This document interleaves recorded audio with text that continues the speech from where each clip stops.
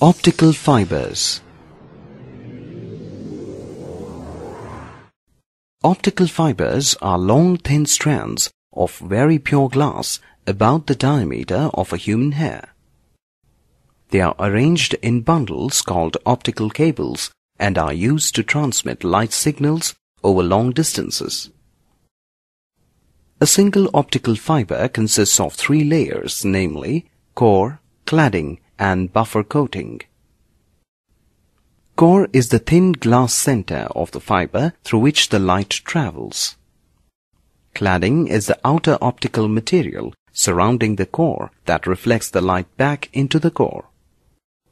Buffer coating is the plastic coating that protects the fiber from moisture and from any kind of external damage. The bundles are protected by the cable's outer covering called a jacket. How does an optical fiber transmit light? Transmission of light through an optical fiber is similar to the transmission of light through a hallway. When you have to illuminate a long straight hallway, you just have to point the beam straight down the hallway, as light rays always travel in a straight line.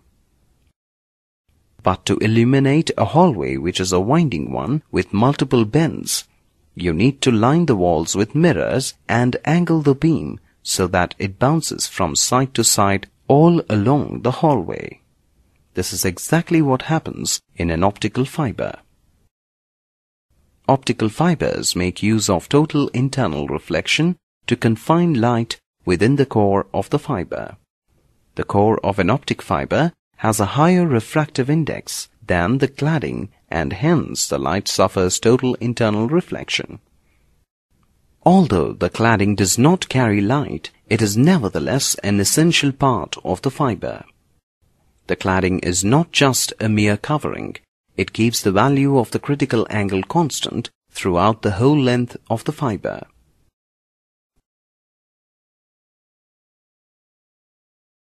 Propagation of light in an optical fiber. Let a ray of light be incident on the fiber, making an angle theta c with the axis as shown here. It gets refracted into the fiber. Let the refracted ray make an angle theta I at the core and cladding interface. If theta I is greater than the critical angle theta c, then the ray suffers total internal reflection. So all the energy in the ray of light is reflected into the core and none escapes into the cladding.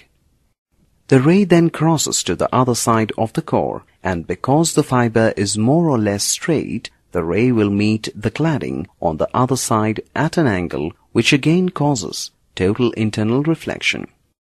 The ray is then reflected across the core again in the same manner. In this way, the light zigzags its way along the fiber. Thus, the light gets transmitted to the end of the fiber.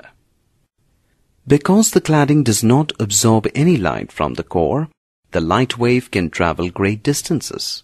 However, some of the light signal degrades within the fiber, mostly due to impurities in the glass.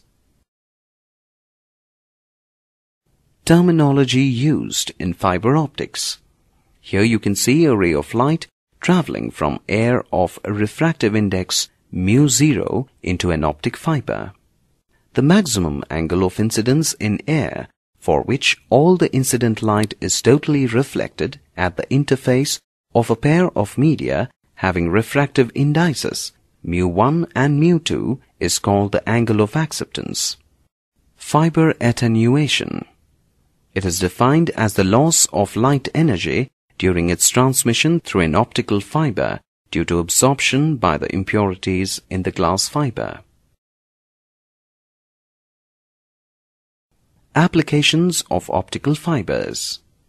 Optical fibers are used to transmit communication signals. In endoscope used to investigate interior organs which cannot be viewed directly, and in photometers.